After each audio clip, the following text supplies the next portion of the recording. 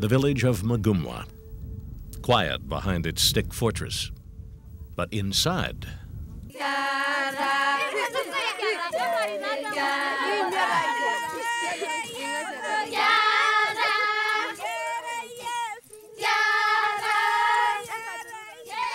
quite a welcome. In every village like this, women were ready at a moment's notice to lead their children in singing. And what a joyous sound. There's no electricity. This small village still operates by the rhythm of the sun, and daylight is fading. As soon as the goats and cattle are fed and milked, a gate of sticks closes the compound as a protection against lions. Some of the calves will actually sleep in pens next to the family. No one cares more for their livestock than Maasai. Laban is the Maasai name for medicine man. They can put a curse on enemies, but generally they perform the duties of leader, psychologist, advisor, and healer. A Laban is an intermediary between man and the power of life. He's the spiritual part of the Maasai culture, and his artifacts hold the spirit. As long as their people believe in their mysterious power, they'll survive. This scene hasn't changed in centuries.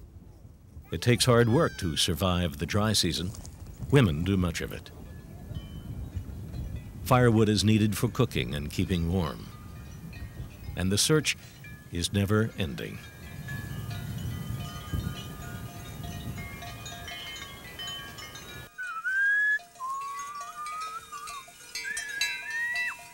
The young men tend the cattle.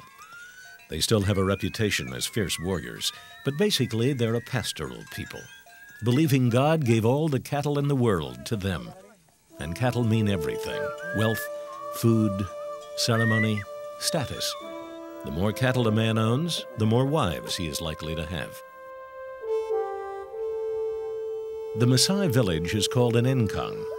It's home to an extended family living in bomas built in a circle so the cattle can be protected at night.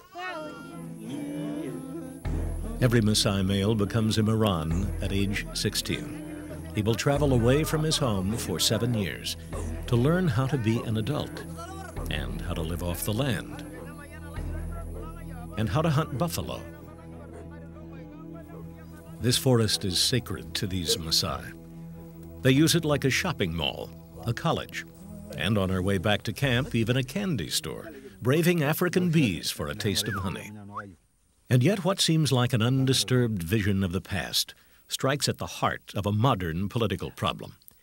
The government wants to turn the sacred forest into another tourist area, and for many Maasai, that has a threatening ring to it. The Maasai feel they were cheated out of their land, first by the British during colonial rule, and then after independence. Like America's Indians, they were moved from rich grazing lands in the Rift Valley to drier country in southern reservations near Narak. During the last 80 years, when it came to schools, hospitals, and economic development, the Maasai were easily ignored. And now for Moses Ole Capellian, Maasai survival depends on saving the sacred forest. God have given us the land. The land does not belong to me because I came up when the land was still here.